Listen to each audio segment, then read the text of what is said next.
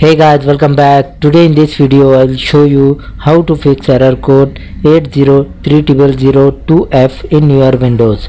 So for this guys, first go to your restart, type here command prompt, right click here on the command prompt and select the run as administrator. So now here guys, you type the command chkdsk /r and hit enter on your keyboard. Now close your command prompt and restart your computer. Hopefully guys it will fix your problem.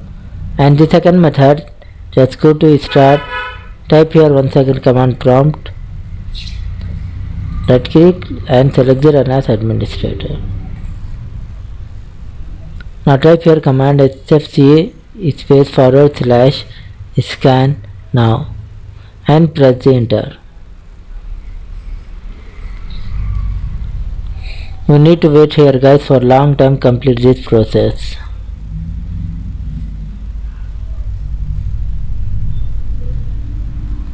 Now close your command prompt and restart your computer.